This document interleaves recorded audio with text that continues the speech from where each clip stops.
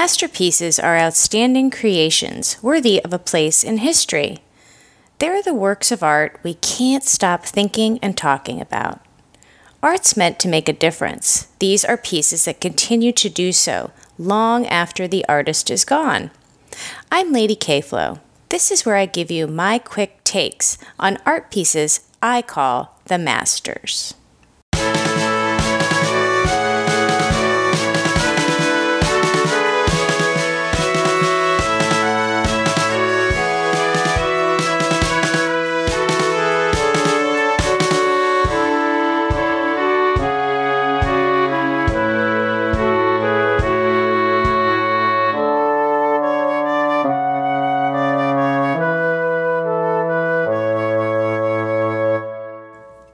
The Undercliff by Richard Parkes Bonington.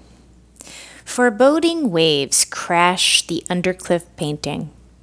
This makes literal and figurative sense. After all, Richard Parkes Bonington painted it 1 month before he died. He was only 25 years old and suffering with TB. It was 1828, and tuberculosis was known as the robber of youth at the time. That's because TB fatalities were especially high among young people. In fact, Bonington and John Keats, the poet, were two particularly talented victims that year. The painting's front spotlights a dejected figure at the left, but this isn't the only portrait of doom in the piece. A haunting cliff looms above. Dark waves bear down on the shore. Tides push and pull upon the bluff like the unrelenting rhythm of life and death. In the painting's middle, sailors struggle with boats on the sandy shore. They represent everyday tangible toil. Work's got certainty. It lies between lofty cliffs above and the despondent foreground figure. Imminent death in watercolor. Cliffs are a familiar symbol. When you see one from below, as we do in the Undercliff, it feels far away. Here, it symbolizes a remote mystery. This cliff stands as a distant spiritual beacon. But what does it call us to do? Bonington knew he would die as he was painting it. It's a mortality reminder. That may be why Richard painted this in watercolor and on paper. These materials reflect life's temporary and fragile nature. They're delicate, just as his grip on life was at the time. In fact, painting with watercolor takes a light touch with the brush. Each stroke requires great care, or it's easy to ruin the painting's tenor. The Undercliff presents a precipice from underneath, but cliffs symbolize doom no matter how you look at them. Cliffs are a spiritual symbol precisely because they present sky-high stakes. Richard Parkes Bonington's bluff hovers above the scene with icy white beauty.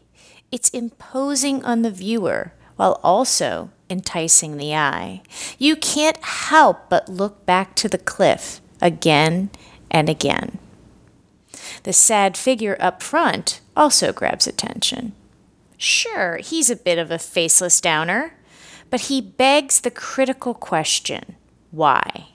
He's leaning in such a dejected way. There's a story to this man. This may be Richard Parkes Bonington, bowing his head to death. After all, he can't live everyday life as he once did. The distraction of his imminent death prevents that. In fact, elements of the everyday surround our pathetic figure. Sailors lugging boats into the sand represent the tangible life he's leaving behind. The cliff symbolizes the opposite. It's the spiritual interference of death looming over mankind. This conveys the profound message of the Undercliff. Mortality awaits us all. This majestic watercolor is called the Undercliff, and it was painted by Richard Parkes Bonington. He was about to die when he did this painting. He was only 25 years old and suffering from a severe case of tuberculosis. In fact, he died only 1 month after it was completed. And the thing that's most extraordinary about this painting, the Undercliff, I think, is that sense, that looming sense of doom that we feel. It's a watercolor, but it doesn't feel light and spirited. It feels heavy, and we feel the weight. We have this figure in the front with his head down, and he's clearly facing something horrendous like death, while we have this tremendous beauty of this cliff in the back, probably symbolizing his spirit, which will never die.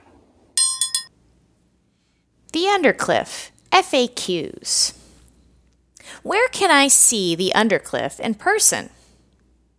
Nottingham Castle Galleries and Museum in the UK houses the Undercliff. Unfortunately, as of 2020, it's under construction. But as soon as this place reopens, I'm booking my trip to revisit this historical site. It's packed with rich stories and a keen art collection.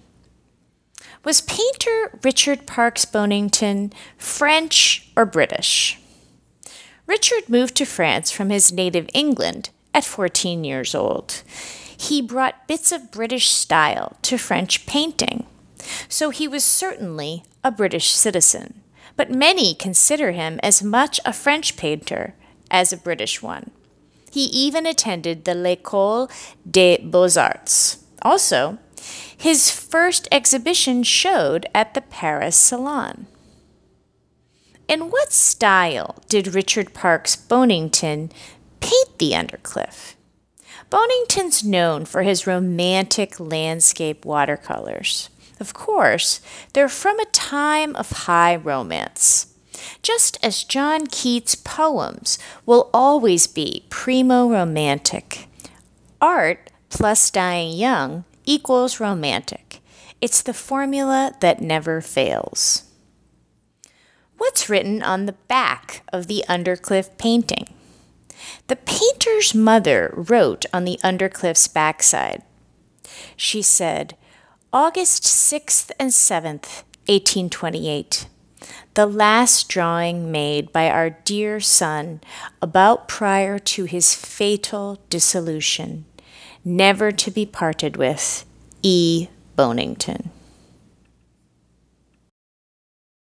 Masterpieces are written and recorded by Ladykflo. If you like this podcast and want to hear more like it, the greatest compliment you can give is to tell a friend. And subscribe to Ladykflo on Apple, Google, Stitcher, or wherever you listen to podcasts. Thanks.